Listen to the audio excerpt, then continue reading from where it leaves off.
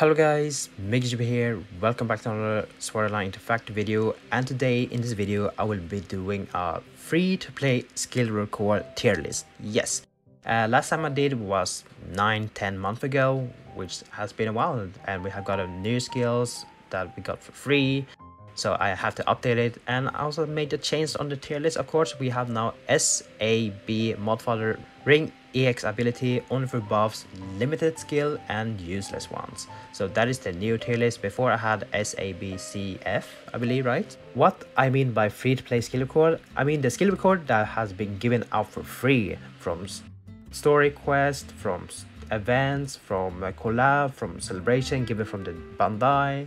So those only things, no gacha involved. No free summoning. Free summoning is free, but it's still like gacha. Anything that was given for free or was able to obtain from events or collab, those are free to play.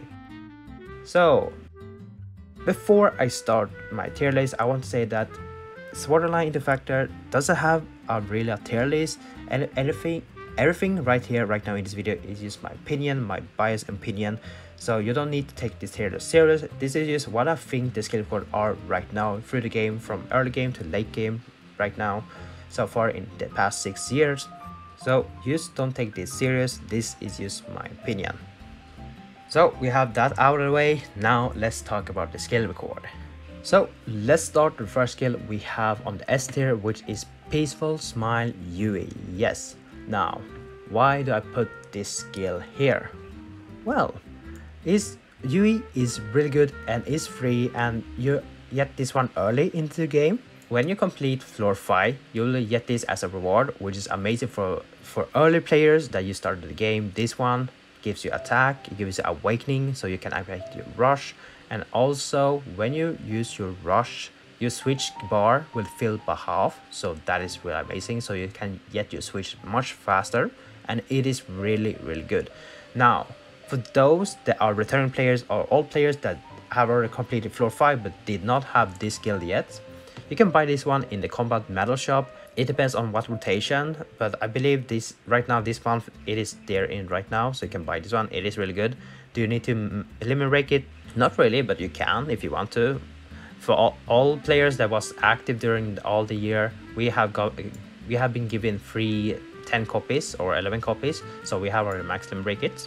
It is really good for early game, and when it comes to late game, you still can equip this one because, like I mentioned before, the switch bar filled by half. So you can use rush and use to switch faster, which means you can kill the boss faster if you are late game players, because we can use one shot the boss, so we can far faster release crystal that we really need to have to unlock more weapon skill for our weapon prophecy. So that's why I really like this one, and that's why I put it S tier, because it is so amazing. It's being used in early game, mid game and late game, so it is really good. Next we have the A tier, which is only 3 skill here that I put, which is Hercliff, Dival and Krito. Now let's start with Hercliff. This is Unshakable Hercliff, and it is a connect sword skill. And why is it on A tier? Well, if we compare to other connect skill, for example, Shaping of Your Own Fate Krito, it has a buff that reduces the damage you receive, which is nice. But when it comes to connect skill, it reduces the status element stacking by 5 on yourself when hitting the skill, which is like, alright, not. You don't really need it. You can use your pot to cleanse it, or even use dagger to remove everything. If you have a skill that removes the stacks, it's much better. And also it costs 24 SP to use and have 12-second cooltime. It does damage, of course. Now Hercliff, it is free and is available for everyone. You don't need to do damage on a connect skill. It is alright. Level 70 you do 905%, which is alright. It has smaller SP cost, same cooltime, and also it have Toku 5 buff, which reduce the damage by 50% instead of 4 or 5. So yeah, it's much better for 2 seconds. Pretty good. Also you cover some HP, which is alright, but it is free, and also you can put more skill into it. For those that miss out the 3 copies, we did get 1 more copy, which means we have +1 or 1 limit break on the skill, so we can put 2 skills. But for those that doesn't have it, that's fine. You don't need to limit break it. They will give, you can buy it as well. I would say itself is really good. You can put one more skill, the fifth skill, in your set if you have multiple sword skill that you don't know which one to equip and you want to put more. This one is free and cheaper, so that's why I really like it. I really love it. I still prefer using it. Of course, there are the better connect skill, but for now, for new players, definitely try to use this one. It is actually really good if you know how to use it, and you can still use this connect skill for late game as well if you want to. Mostly connect skill are only used to support your other skills, so you can put support skill in the connect skill, or even use the skill record to activate your burst easier instead of using 2 sets. That's why I really like this one. It's free and cheap. Yes. Next we have Dival. This one, why so high up? It has becoming more and more popular later into the game, in late game, because tanking is now really important for Labyrinth during the late game and even sometimes in GOG. Now, this one is really cheap to use. It costs 10 SP to use and also gives aggro to tank, because we want the tank to tank damage for the boss, so other players can deal damage from behind on the boss. So that's why it is really good. You take the aggro, you tank it, and it's really cheap. 10 SP. 10 SP is really cheap. That means you have 90 SP left to use something else that you need to, which makes your rotation much easier. So that's why it's real high up, and right now, late game, we do need one tank roll. That's why it's really good, and it's free. So that's why it's high up right now. Before, I believe I had it on B tier, because back then we didn't have that many Labyrinth that required that a lot of tanking. But now, later to get to the game, when you're farming Yasha, when you're farming for Gao's weapon series, and now when you're farming for Machina weapon series, tank has become really popular. Next, we have Unyielding Kirito. Now, this passive skill here, I'm not sure if it's in the combat medal shop. I have not seen it before for past years, but this one was given during our first guild rank, not GOG, but this was from the GVE, the guild versus event, I believe it's called. These were given as a reward for the first guild rank event 2018, and then they brought back Kirito Dungeon, which given this free as well. Now, why is it so good? Well, it helps you to break the boss faster. If you're fighting a boss that has a break mode, use the skill, and this one helps to increase the Morse break gauge, which is amazing. That means you have higher success to break the boss. Right now, there are better alternatives, this one. For example, we have Alice, our Black Knight Rest. This is much better. It has higher increased break gauge, right, and also has Iron Fist punishment, which increase your flat attack when you're using blunt element, so mace and axe, and also is awakening. So this one is better alternative, but I will still say, for those that doesn't have the better alternatives and have this one, it's still really useful and still really great. And for party, it can be really good. For GG, it is amazing. That's why I put it on A tier. It's still being used, still really relevant, so that's why I put it here. For P tier, we have more than A tier and S tier together. Now, for B tier, this is mostly for new players or players that are going through the story and progressing or trying to farm. This skill can be decent good. It is alright, not the best. There are better alternatives, much stronger, but I still think they can be somewhat useful. Now, first one, we have 2 burst skill. One is full burst and one is regular burst. Swinging Blade Kirito and Black Pioneer Kirito. Now, why are they in B tier? Well, after making a lot of accounts and progress through them, sometimes I see that sometimes when you progress through the story, reaching higher floor, the boss getting harder and harder, and sometimes they have some abilities that is undodgeable and you need to somehow survive it. So these 2 skills here are mostly for survivability, because when you use the burst, you are invisible for like 3-5 seconds, depends how long the duration of the burst is, which is really good. And also these 2 have a good synergy. Yes, they work pretty well. Swinging Blade Kirito need the burn on the enemy to deal more damage, and Black Pioneer Kirito can apply burn, so that's why they have somewhat decent synergy. They're not that strong, of course, they're better alternatives, like I said, but these 2 skills, you can still use them if you're new players, because they works pretty well, and it makes your build much easier for sword. So a friendly sword build that you can use while progressing through the story. So that's why they're on B tier. Next one, we have Man of the Day Kirito, which is a mod skill. Now, why is this one on B tier? Well, it's not for the damage, and it's not because you have to unlock third slot on this sword. It's so weak compared to other mod skill, right? This skill here is on B tier because it is used a lot for breaking, yes. So this one is really good for floor 75 Skull Reaper farming because you need sword break, and this one can be a really good alternative to use as a sword breaker. Floor 100, when you do fighting the boss, it does require a sword break, so that is another alternative that you use. GG sometimes needs sword break, and since a lot of players doesn't have a sword break, this one can be another alternative to use as a sword break. So it mostly used as a sword break, that's why it's on B tier, and everyone have access to it, so it's still really good. Next, we have 2 mace skill. Well, this is mostly for mace tanking support, I would say. One is increasing your blunt element damage, which is pretty good and it's free. And this one, Litten, is giving more defense. It is alright. So if you're tanking as a mace against boss that is weak to slash, this one helps all the sword DPS because you give them more defense, and the more defense, it will deal more damage. So it is alright, but there are definitely better alternatives, of course, better buffer, but this one is a free, and you can use this as a tank if you are buffing for sword DPS.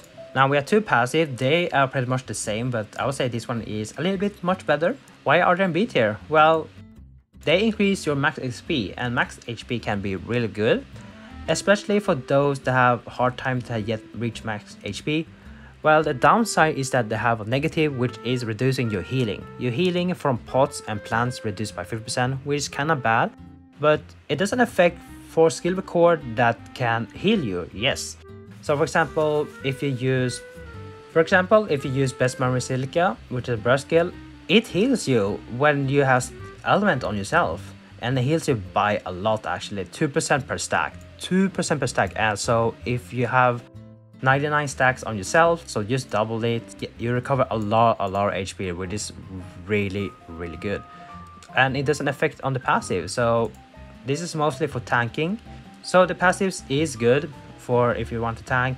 Now there are better alternatives, and sometimes it is bad if you're depending on the pots, but it is good if you're only depending on the burst skill that can heal you, or any skill that can heal you. So it's a mixed feeling, and it is good for early game as well. Increase your HP to survive a little bit longer. So that's why they're on B tier. Now this one, I only put this here because of rush. You get free rush, that's all. Otherwise it's so useless.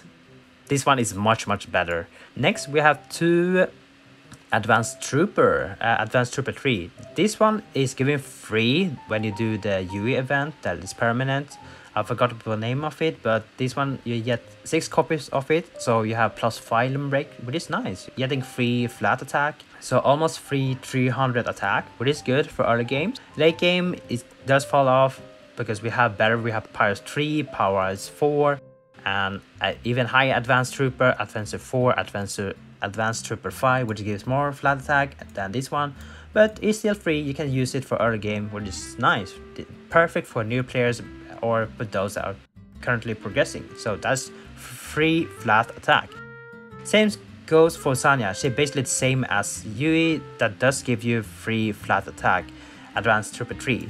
Now let's move on to Mod Fodder, Ring EXBL, and only for buffs. For Mod Fodder, we have really good alternatives for your mod skill if you are missing some mod fodder to put in your mod. Now the first one is Sword. Asu Swordsman Jujo, which is one of the strongest or one of the best mod fodder to give on your sword. Now why? Because it scales off your defense, and the higher defense you have, the more damage your mod skill will do, and it's free. You can get this one from the Alicization event permanent. You get this one for free copy, and if you have unlocked first slot on your mod sword, modify it with this one and your mod sword is really good. Next one is Rapier mod fodder. This one is 1 slot and it gives you free 800 attack on the skill, which is nice. Not the best, but hey, it still works. And if you don't have any mod fodder for your Rapier, you can use this one as a mod fodder. It's still really good. For dagger, we have given 2 dagger fodder, which works pretty well, really nice. Mace, we have Mariner 1 slot. This is really good. Definitely worth it to put it on your Mace mod if you're going for Mace DPS. Really good bonus. For Spear, these two is alright. I would say Sanya, or I would say Sachi is better than this one because Sanya gives 30% attack if there are bleed enemy on them. Really good. This one gives you flat attack, but you need a dark buff. There are no skill right now that is free that gives you dark buff, so it is kinda useless at the moment. But once you have a dark buff, then it can be alright. But now this one is kinda restricted. This is only good if you have dark spear build. If you have dark buff and have dark spear, you can put this one on your mod with Sending Love Sachi. So yeah, 2 decent mod fodder for your spear. For bow, we have a really amazing 1 slot bonus for bow because it's really good for party if you have a suicide bow build. Now it is 1 slot and it already competing with other bonus have the same that are gacha, but this one is free, so you can use this one. Everyone will have access to this one. Everyone is given this one for free, which is amazing, and you can put it on your mod bow to deal more damage. Really good.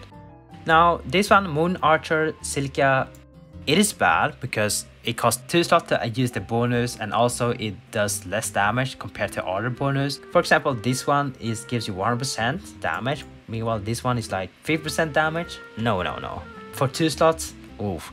But if you don't have any mod fodder for your bow, you can use these two. These two have somewhat good synergy, but once you get much better mod fodder, just remove this silica here, just remove it, and then put in the better mod fodder with this one. Next one, we have Ring EX ability. So these passes here are only good for ring, I would say, but now there are 2 really good rings, which is Asuna and Elizabeth. Now Asuna, it gives you really high frostbite resistance. If you have Limerick it, you can get up to 100% frostbite resistance, which is really good, and some content does apply frostbite. Having 100% frostbite resistance, amazing. You don't take that much damage anymore, you don't get the elements, so that's why it is really good. Elizabeth, it gives you 80% burn resistance. If you have it at max, it will give you up to 100% burn resistance. That means you will never get burned. And there are right now some boss higher content right now in endgame that does apply burn, so that's why it is really good. That's why you want to have the on ring. These 2 skill here is like god tier. Definitely together with Peaceful Smile Yui as a free, they are given for free. And if you wonder how to get these 2 skill here, they are only available right now in the Combat Metal Shop, but once they do a rerun event, you definitely want to get this one. I believe this one is winter.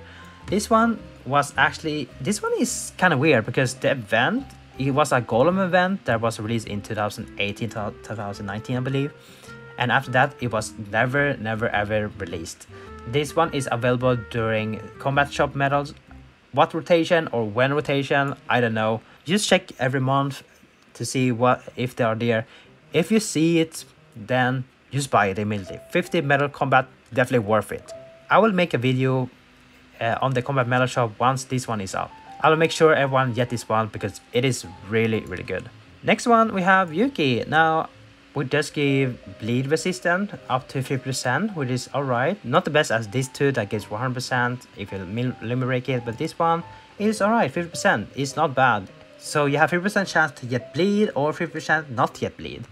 So it is RNG, that's all.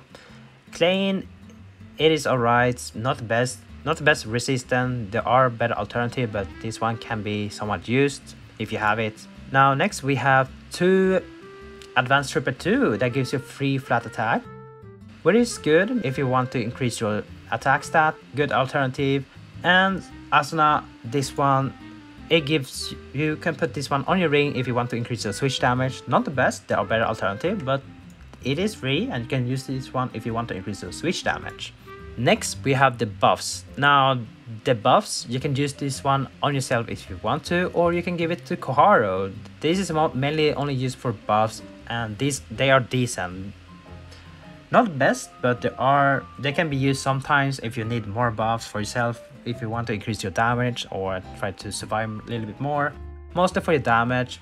and car can use all of these, and you can use them as well on your second set if you want to, but it is not required, but I think they can be somewhat decent. These skills here are given for free for limited time and is never came back after that. For example, this Kohar skill here is a 3-star, and this one was given when Dagger was released. Dagger was a new weapon, and they have a dungeon to give of free 11 copies of this Dagger skill. Ever since, it never came back. Silka, this power skill here was given as a reward for solo ranking. Yes, we have a solo rank for players we were competing with our players. So this one was given for every single players that was competing in the solo ranking. And I was top 200, so I was given 7 copies of this one, so I have a +7 on this. After that, this skill had never came back. It's not even in the combat mellow shop. I have not seen this in any event, and if they do release a solo ranking again, maybe this one will come back, who knows. Next, we have 2 Persona 5 collab, Violet and Mona. Now, Mona is basically the same as Yui, but Yui is much better. So it is alright. If you're old school player that playing during Persona 5, you can still use this one. They are decent, but they are better alternative, of course, so they have been falling off a lot. Violet is decent for if you plan to build a rapier set early game. Otherwise, we have Connect Rapier that act much better than Violet, because she is only used to reduce cooltime on the skill record. But now when we have Connect Rapier, this one is like trash. Much it's like here in useless tier right now, but I would say it's B tier or even C tier if I have make a C tier, because it's Awakening. Next, we have Tale of Series collab.